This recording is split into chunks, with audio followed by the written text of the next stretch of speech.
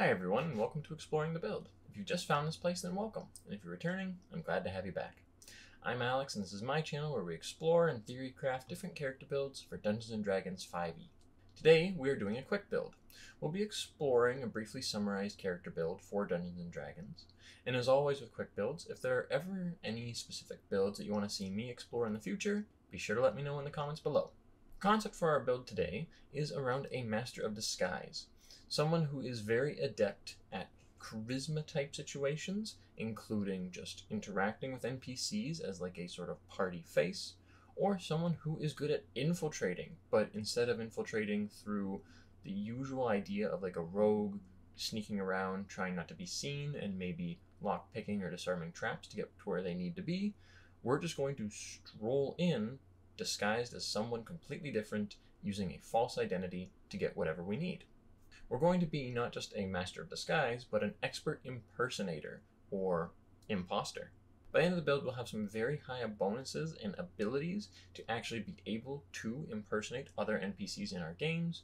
We'll have some abilities in combat, so we're not totally a social encounter-based character, but this is going to be a character with a bit more of a social lean. We're going to be able to use identities the same way a ventriloquist would use puppets. I actually played this character more or less in my own D&D campaign a few years back, and it is admittedly a little changed in this video than what I played them with.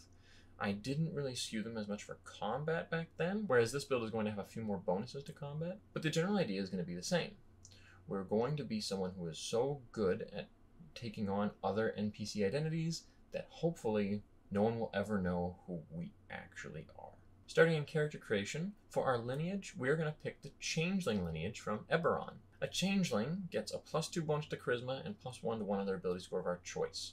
And those increases are perfectly fine for us, so we're just going to leave them as is. We're also going to gain 2 skills of our choice from a select list, and that's going to help us become a very skilled character, especially with our classes we're picking up later on. Finally, the main feature that a Changeling gets is the ability to shape change, or at least sort of shape change. We can just casually change our appearance as well as our voice as an action. That means that it can technically be done in combat, though really we're going to be saving it for out of combat. We don't even need a spell like Disguise Self. We don't actually need to invest in a disguise kit, though we could if we want to. We can just casually take on the appearance of any other humanoid creature within reason.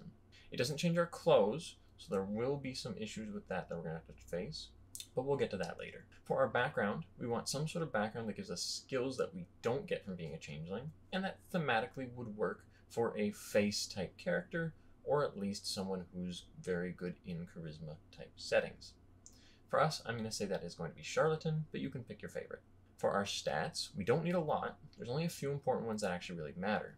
We're going to be putting the +2 into Charisma, of course, since it has to go there, and our +1 that we get for free is going to go into Dexterity. After point buy, we should have the following ability scores: 8 Strength, 16 Dexterity, 14 Constitution, 10 Intelligence, 8 Wisdom, and 17 Charisma. Feel free to swap those around.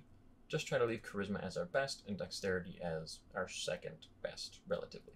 For the actual level breakdown of the build, we're going to start with levels 1 to 10. Levels 1 to 10 are very straightforward. We're taking 6 levels of Bard, 4 levels of Rogue, and we'll probably take the levels of Rogue much later. We want the Bard stuff first. For our Bard subclass, we're going to pick the College of Whispers Bard. That's going to give us 3 main features, 2 right away and 1 at level 6. 2 features we get are Words of Terror and Psychic Blades. Psychic Blades is more of a combat feature, so I'll talk about that later when we get to our Rogue and our eventual combat playstyle. But Words of Terror is a pretty nice social encounter feature. If we spend a minute outside of combat chatting with an NPC, we can make a save at the end of that conversation to just make them frightened for 1 hour. That has some pretty interesting implications, as it just means that we can manipulate other NPCs when we take this subclass. 6th level ability, though, is what we're really shooting for, and that is Mantle of Whispers. Mantle of Whispers says that any time that we kill an enemy, we can capture their shadow. When we do so, we can then later use the shadow to apply to ourselves, which technically that feature alone disguises us as that NPC we killed. We gain a flat +5 bonus to any deception checks we make to make other NPCs think that we are that NPC that we killed. Now before this, at level 4, for our first ability score improvement /feat, we're going to want to have picked up Actor. And the reason for this is because Actor allows us to, 1, round off our charisma at 18, which is really nice, and 2, it allows us to just gain advantage on any check we make to convince another character that we are someone else. Essentially like we're acting, or in our case, impersonating. Important here to say that as a bard as well, we'll eventually have gotten expertise. And for our expertise, we're going to want to have taken deception for sure, and then probably any other charisma skill. We can pick up other skills to be experts in once we get to rogue, but for now we definitely want deception. With all this said, right at level 6, when we get Mantle of Whispers, if we kill an enemy and we take their shadow, we have an advantage and plus 15 on any deception check we make to impersonate that NPC later on. That is an absurd bonus for level 6, but it is admittedly very specialized. Levels 7 to 10 are our 4 levels in Rogue, and from there we get another round of expertise, so pick some more skills to become an expert in. As well, we gain Sneak Attack, which is going to be our more damage focus. And finally, we're going to gain our subclass and another ability score improvement / feat. For the ability score improvement / feat, I would recommend either increasing your dexterity to be 18 to match your charisma, or just capping out your charisma, because either one of those would be very effective. For our subclass, we're going to want to take Assassin. Once we are an Assassin, our general playstyle in combat is going to hopefully be that we will walk up, disguised as someone else as a changeling.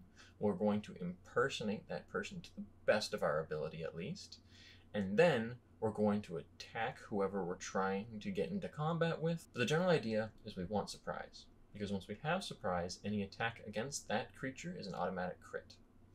With that in mind, when we would hit them, hopefully, since we would have advantage and everything else from the Assassinate feature, we would be able to not just crit on a weapon attack plus sneak attack, we could also dump Psychic Blades into that ability as well.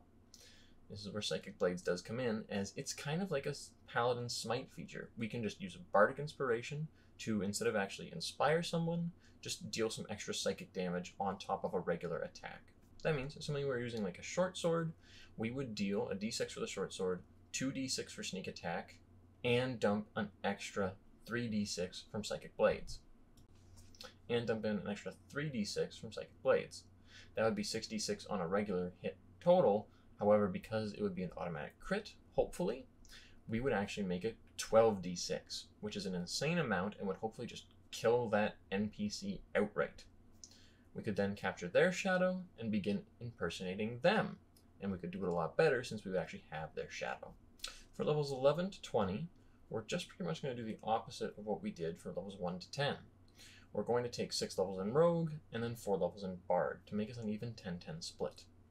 I will say that the build actually didn't really come online in full until level 10. And admittedly, when I played this character, I had started at a higher level around 10, so it wasn't that much of a struggle getting up to what I was supposed to be able to do with all the impersonation and social interaction. With all that in mind, going up the rest of the levels, our main purpose of getting to a 10-10 split is to increase our Psychic Blades to be 5d6 on a use instead of just the 3d6. We'll also gain some more powerful utility spells from Bard. Nothing world-breaking, but still pretty powerful. And then Rogue 10 gives us Sneak Attack, plus the extra Assassin features that actually make us an Expert Infiltrator. We will miss out on Reliable Talent, unfortunately, but we do gain a full set of 5 ability score improvements / feats, which we've already used 2 of. So those last 3 can be used to cap our Dexterity, our Charisma, and increase our Constitution by +2 to have a few more hit points, and hopefully with all those stats being relatively good, we will be somewhat reliable in combat. Other than that, let's look at the build and summarize it. We are definitely the party face / faces, since we are a Master of Disguise. We can turn into anyone we want and use their identity to our own benefit, and we have a very high Charisma to back that up. We also have a very high Dexterity and plenty of expertise, so we have a lot of out-of-combat utility as well. Plenty of features that also give us bonuses to being other people, plus some bonuses to our damage in the first round of combat, which will hopefully let us actually help our party out in those situations. We are a bit more of a social lean character, and we would really excel in a urban campaign setting or like an intrigue setting, but even in any given D&D campaign setting, we are going to be the go-to for any social encounter that happens during that campaign, and that's perfectly fine with us. To exclusively look at the numbers, at level 20, we have a grand total of +22 with advantage whenever we make a deception check to impersonate an NPC, admittedly while we have their shadow up. Without the shadow though, that's still a plus 17 with advantage to pretend to be that NPC, and even then it's just a plus 17 on all charisma based checks that we have expertise in. Those are really awesome numbers for our social interaction, and I think that that really reflects that we're not just taking on a disguise of a separate identity, we are becoming that identity. For our damage, assuming our disguise or impersonation is so good that we can surprise an enemy, then when we hit them with a weapon attack, sneak attack, and dump a use of our Psychic Blades feature into them, we can hit them for a total of 11d6 damage. Or rather, 22d6 because of the Assassin's auto crit. To compare this to my old character, the Ventriloquist, that I actually played in game, we can still do everything they did, but we're actually just a bit better in combat. See, when I played this character, I took the Mastermind Rogue instead of Assassin and made them a bit more of a support/tactician character rather than a lethal killer. Both characters have some powerful bard spells, which can be used really effectively as control, and that's also almost just as important as damage. Overall, I'm very happy with how this build can be pushed to the absolute limits of not just infiltration, but also of being an assassin and doing first round combat damage.